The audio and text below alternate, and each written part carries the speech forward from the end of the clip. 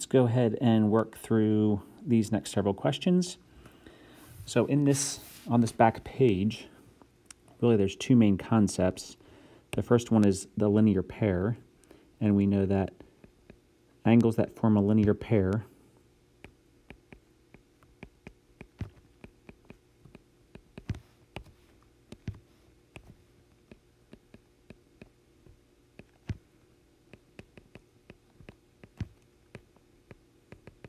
are supplementary.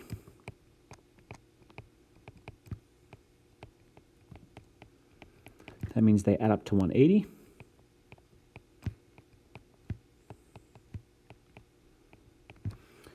Linear pairs, just sketch something. So linear pairs like angles 1 and angle 2 would form a linear pair. Even if the line crossed like this, angle 1 and angle 2 still form a linear pair. If I put this was angle 3, angle 1 and 3 are a linear pair. So those are linear pairs. They will add up to equal 180 degrees. The other concept is vertical angles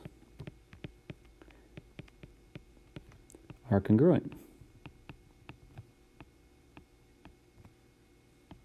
which means their measures will equal each other. Vertical angles, remember, if two lines intersect, angle 1 and angle 2, they would form vertical angles, and so those angles, their measures would be equal. Those really are the concepts that we'll use on this back page. So in number 11, we see that this forms a linear pair. Linear pair. So we know, and you don't really have to write this equation out, but we know that b plus 101 has to equal 180 because they are supplementary. They add up to 180. We could subtract 101 from both sides. We'll write it in there. So we're just going to subtract 101 from both sides, and we get that b is 79. So I said you don't have to write this equation. When you're just dealing with finding one variable b, you don't necessarily have to write it. Once we get to 13 and 14, you definitely want to write the equation out. Number 12, let's see if we can squeeze this in somewhere. This is actually just 79 plus b is equal to 180. We would subtract 79 from both sides, and we get b is 101. So that's using the idea of linear pair. They add up to equal 180 degrees. Number 13 and 14, these are still linear pairs. They'll add up to equal 180, but we will have to solve a bit of an equation here. So our first one, we have x plus 35. That's this angle. And then we'll go ahead and add 97. And that has to equal 180 because it forms a linear pair.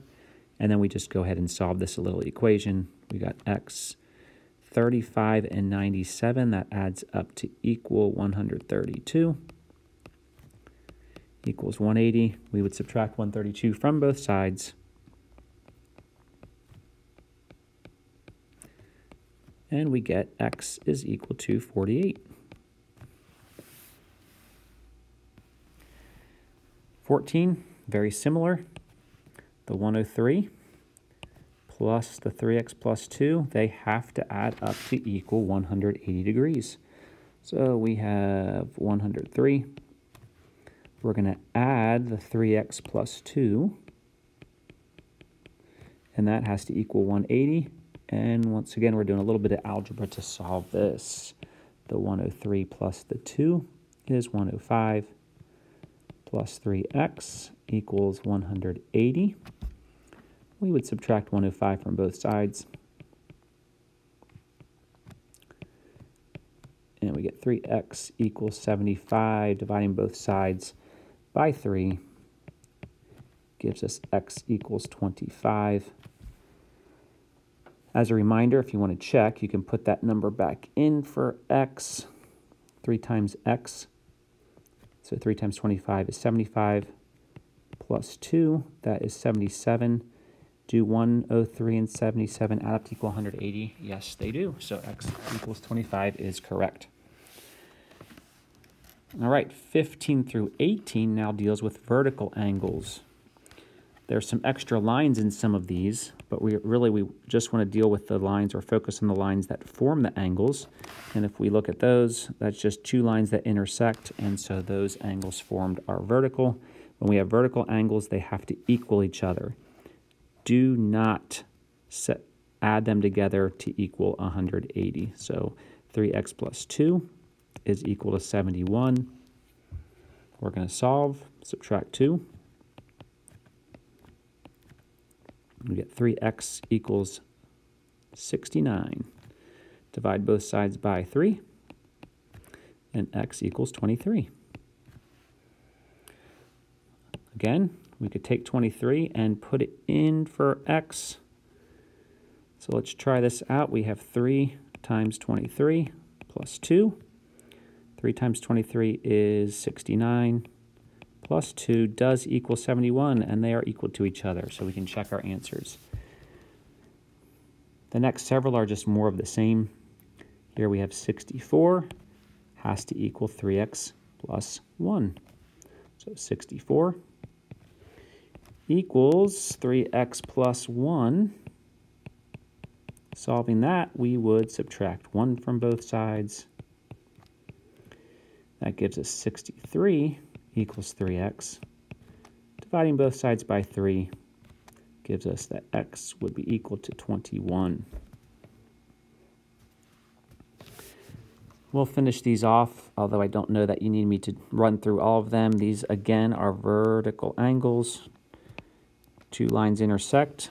The 48 and the 5x plus 3 are vertical angles. So let's see if we can put it in right here. 48 is equal to 5x plus 3. We're just going to solve. So we would subtract 3 from both sides. We get 45 is equal to 5x. Dividing both sides by 5 gives us x equals 9. And the last one from this section, once again, it's vertical angles. So 6x plus 3 equals 75. Subtract 3 from both sides. 6x equals 72.